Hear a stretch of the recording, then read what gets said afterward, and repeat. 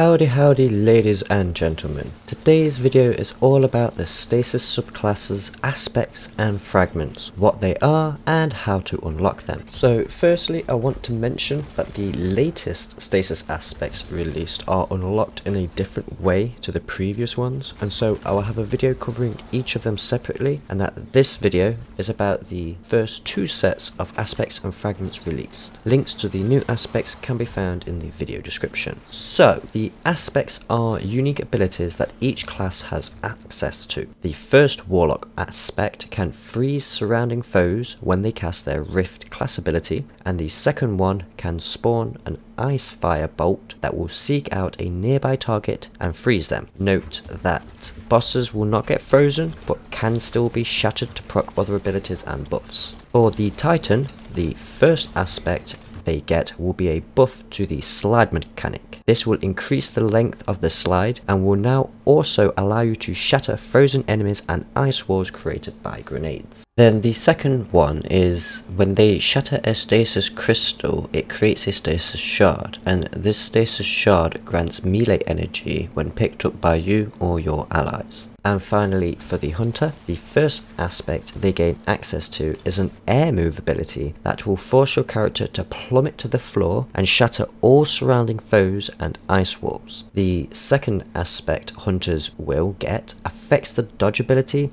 by adding a slow effect to surrounding enemies for a short amount of time. Now for the stasis fragments, which are the same for all classes but are limited to how many fragment slots you have. For each of the aspects there are a unique number of fragment slots each one has, and these slots dictate to how many stasis fragments you can actually equip to that character. Also, currently each stasis aspect can have anywhere between 0 and 3 fragment slots. So the Warlock gets access to 4 fragment slots from 2 of the aspects they currently have in the game. The Titan can get up to 3 fragment slots, and the Hunter can gain 2 currently, but may have changed with the new ones. Now we will quickly cover all the fragments and their effects. So first off is the fragment Whisper of Hedrons, and this will grant bonus weapon damage after freezing a target with stasis, and this also reduces your strength stat by 10. Secondly, we have Whisper of Fissures, and this increases the damage and burst radius of stasis when you destroy a stasis crystal or defeat a frozen target. Next is the Whisper of Refraction, and this fragment provides class ability energy when defeating a frozen or slowed enemy. Whisper of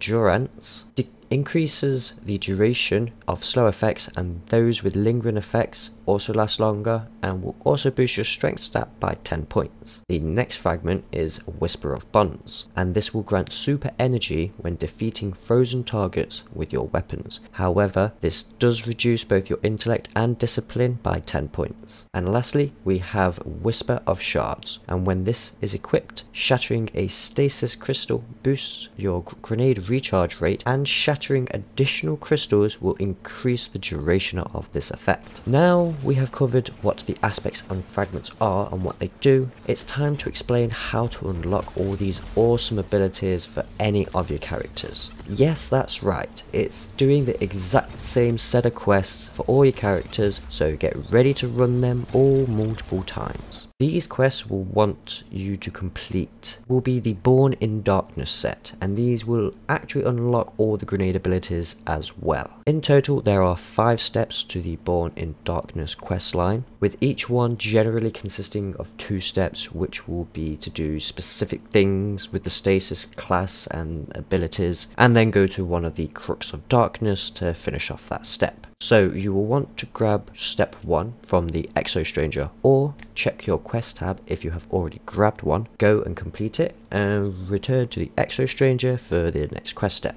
Once you have completed all of these, the Exo Stranger will start to give you 2 weekly quests to complete that will unlock a stasis fragment for you to equip. The added bonus with these quests is that you will get to choose what activity to complete it in between the Strike playlist and the Crucible and Gambit ones. One last tip is that you can just grab both quests for the same playlist and complete them simultaneously to speed things up. So I hope you have all found this video helpful or informative, and if you haven't already, then how about hitting that subscribe button and help me help you more. If you want to show extra support or want to give your opinion on the video, then you can always give me a thumbs up or down, and or even leave me a comment down below. You can also catch me streaming over on Twitch, and I'll leave the link in the description down below. If you want to get my notifications on videos and live streams, or just join in an awesome community and chat and make some new friends and possibly even make some new teammates, then how about joining my Discord server and make it a more awesome place to be. So thank you all for your viewership,